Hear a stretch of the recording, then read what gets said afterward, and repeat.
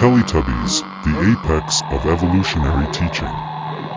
Infrared light, microwaves, and radio waves are all used to transmit information such as computer data, telephone calls, and TV signals.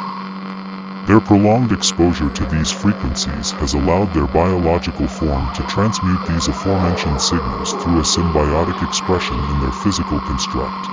Although now being much separated from Homo sapiens, they demonstrate and suggest the direction of evolutionary potential within our genus. Only now are generations of human beings spending their entire lives in close proximity to these signals, examples being mobile phones and Wi-Fi routers.